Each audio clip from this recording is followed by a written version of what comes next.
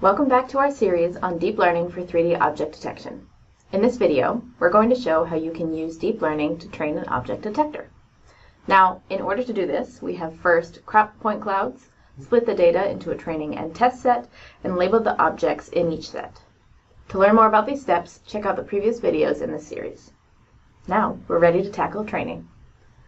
So first, you're going to want to get the labels you exported from the lidar labeler app, which is found here. Now, we have our ground truth lidar object in our workspace, but we need to format our labels in a way that's going to be easy to work with for deep learning. So I'm going to use this lidar object detector training data function here, and what that's going to do is it's going to take the ground truth and create something called a data store, which is essentially a way of looking at our data and allowing us to read it in small chunks instead of all at once, which makes it easier to work with large data sets that would otherwise take up too much memory. It'll also make it really easy when we're working with our neural network later on in the video. So for example, let's say Abhishek has a collection of point clouds. He's our data store in this instance. And I can say, can I have one point cloud, please? Yeah, sure. And so I'll take that one point cloud, I'll do what I need to do with it, and I'll move on. And data stores are customizable, so you can read in one piece of data at a time, one file at a time, a whole folder at a time, however much data you will need at any given time. To learn more about data stores, check out the video linked in the description. So this function here is actually going to create two data stores.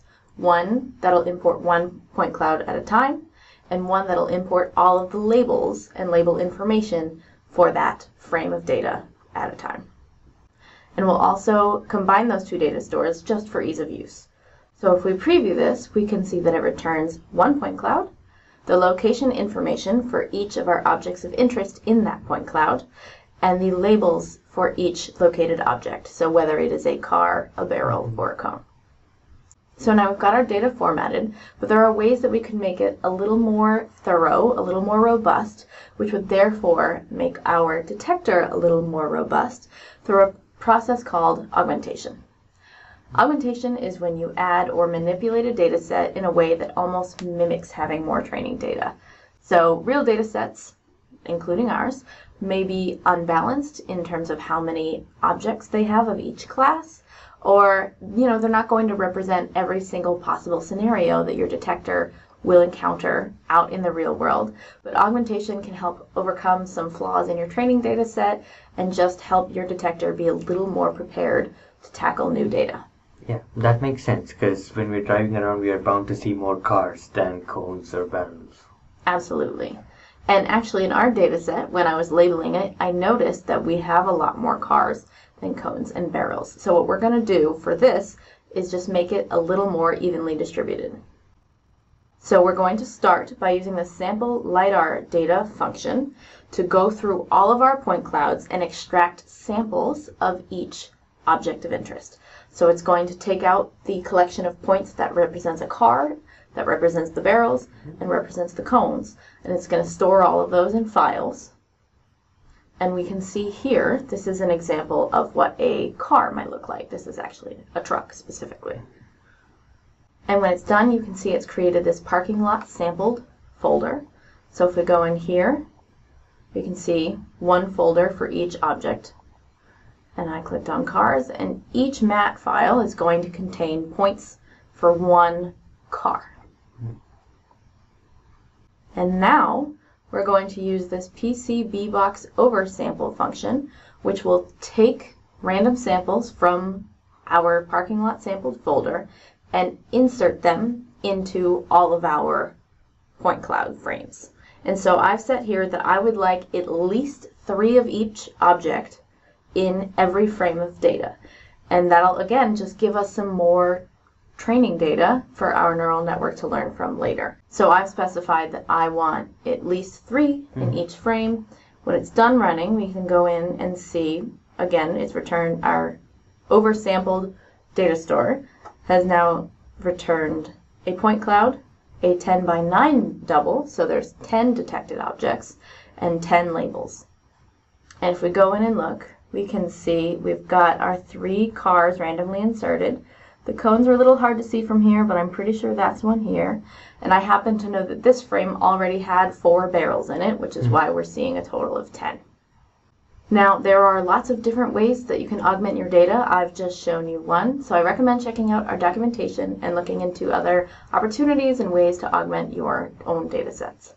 Yeah, and it seems very useful when you don't have a big data set and you can just augment some more data and still train a good network. Absolutely. The data set we're using for this series is kind of small, especially in terms of a deep learning data set. So this is just one way of, like you said, creating a little more data and making some higher quality data.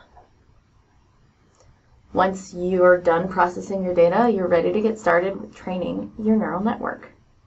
So we are going to use a PointPillars network, which is a kind of 3D object detection architecture. And we're going to be performing transfer learning, which just means we're going to start with a pre-trained neural network, and we're going to fine-tune it for our object detection needs. But the workflow will be very similar even if you're starting from scratch. But when you're performing transfer learning, you just don't need quite as much data to tune the network as you would if you're starting from scratch. I guess that's very useful for like teams in competition places because they don't get a lot of time to train it from scratch, and usually they also can record all that data for their training. So I think this would be very helpful for a lot of teams competing. Absolutely. Transfer learning can be a very helpful tool. The network we're going to use actually comes built in with MATLAB, so you'll be able to just load it right from here. Now, in order to configure our object detector, we are going to need 3 things: class names, the anchor boxes, and the point cloud range, and of course, the actual network architecture. Now, we defined the class names earlier up here, so we can just use that variable. And we're going to use this calculate anchors PointPillars helper function, which is included, to calculate our anchor boxes. And that's just going to go through all of our data and calculate the average bounding box size for each object, which gives the network an idea of what size and orientation it can expect each of the objects to be in, which makes it easier for it to detect it. And the point cloud range that you see here is the same one that we used earlier when we were cropping our point clouds.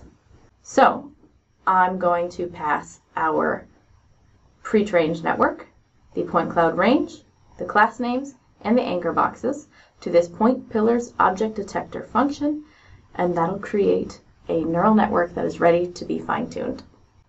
The last thing you need to do before you're ready to actually train the detector is specify how you want it to be trained. And there's a whole bunch of options available, so I encourage you to check out the documentation for training options. But, for example, the kind of solver, we're using Atom, but there's a few other ones you can try. Max epochs is how many times you want the neural network to be trained on the entire training set. So for the purpose of this video, let's just do 1. And mini batch size is actually how many reads to the data store. So in this case, how many point clouds and labeled objects you want to be training at a time. And that's just helpful for memory management.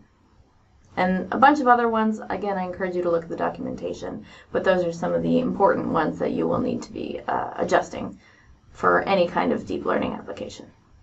And I'm assuming all the options for the training is also something that you'll have to play with and tune it yourself, right? It's not one size fits all. Absolutely. Deep learning is an iterative process, and there's a reason there's so many options. There's no one set of options that is the correct one or that will always result in the best output. So depending on your data and on your neural network, you should always be playing around with the training options. Now, train your neural network. So this is an example of what it might look like when you're done training your network. But we only did this for 1 epoch, just so we can show you. But I have trained a detector on 60 epochs, like you saw before, and I will load that into the workspace. And now we can use that on some new data.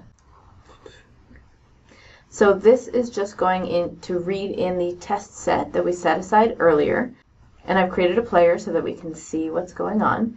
And we're going to use the object detector to make predictions on every frame of our test set and visualize it as it goes. Oh, I can see some bounding boxes. Yeah, we can see here that it's not perfect, but it's making some detections on the barrels, on some of the cars. Definitely room for improvement, but we can see that it is for sure making some detections. Now, this was sped up just for you to be able to get a sense of what it will look like. Now, Grace, is there anything else the students can do to improve the performance of the model? Absolutely. Like I said earlier, deep learning is an iterative process. So there's so many things that you can adjust, kind of tweak, and see how it affects the outcome of your model. More training data is often better. High quality data is more important, but the more data you have for deep learning, the more likely you are to have a high quality, robust model. You can also play around with how you're splitting your training and test data. You can play around with different training options. Maybe you can perform more augmentation than we did in this series. There's a lot of things that you can do to try and make your network more robust and more accurate. This is just kind of a starting point for a general workflow. Yeah, so once you have a 3D object detector that you're happy with, you can save it. So you don't have to do all the training again. Absolutely. Once you have it saved in a map file, you can start sharing it with others, you can start using it in your projects, or you can start deploying it, which we'll get to in the next video. So, to recap, data stores enable you to work with and modify large datasets. Augmentation can help create more robust object detectors. And training a neural network is an iterative process, and you should try out different options, processing, and augmentation steps. The code used in this video is available on GitHub and File Exchange, and can be found in the description of this video. If you have any questions or want to learn more, please check out these resources and feel free to reach out to us.